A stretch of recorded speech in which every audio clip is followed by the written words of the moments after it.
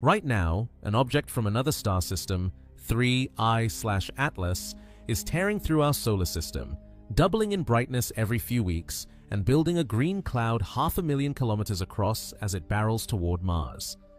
Astronomers expected a flicker. Instead, 3I/Atlas now glows 6 times brighter than predictions, confounding telescopes on Earth and sparking urgent debate over what's really fueling this outburst. A nucleus gone hyperactive, sunlight unlocking alien ices, or something stranger entirely. With its closest approach to Mars weeks away, and Earth's view about to vanish into the sun's glare, the race is on to uncover the truth.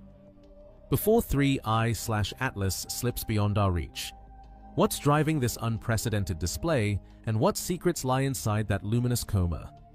At this moment, 3I/Atlas is about 2 astronomical units from the Sun. That's twice the distance between Earth and our star, or roughly 300 million kilometers out. Its velocity is staggering, currently traveling at nearly 60 kilometers per second and still accelerating.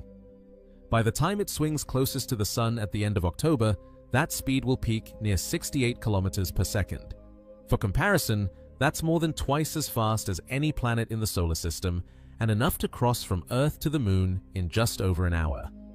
On the brightness scale, 3I/Atlas has now reached magnitude 12. That number might not mean much at first glance, but in practical terms, it puts the comet well out of reach for the naked eye. Even seasoned backyard observers need at least a medium-sized telescope to spot it, and only under dark skies.